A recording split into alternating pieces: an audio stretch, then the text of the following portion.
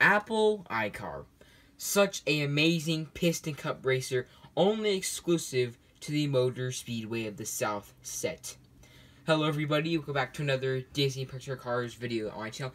Hope you guys are having a fantastic day, and welcome back. And in today's video, I'll be taking a look at Mac Icar, also known as the Apple Icar Racer. Now, I got this guy quite a while. I got him 2 years ago off of a online website. I don't believe this is the real one I have. I could tell because off the front it looks like there is a sticker on there. The side, they're pretty blank. I'm pretty sure this is a custom diecast. The original one is extremely rare. Only exclusive to the some people back then. I don't remember who it was exclusive to, but it contains all 36 of the Piston Cup racers, which is very amazing. But yeah, let's get straight into the review of him.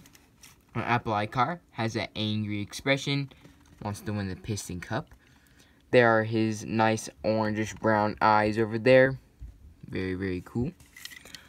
Of course, he sponsors Apple, which is a Easter egg in the Cars movie. There's the Apple logo right there, with the bite out of the gray apple. Off the side, you guys can see his number 84. There's all the other decals off the side. You can see that they're all pretty much very blurry looking, so you can't really see what they are. That kind of indicates that it is a custom. You can also tell there's stickers and everything on the car, so yeah. His tires, nice light year tires with some white wing. Sorry, I can't speak today. Light year tires with some white rims. Sorry. Very, very cool. Same off the other side there. Of course, his main color is white. This is like one of the only white racers in the Cars movie. Of course, he was in Cars 3, but hasn't been released. They do have other customs of his diecast and the next-gen version of him, which is JP Drive. Still, very cool. Off the back, there's the Apple logo once again.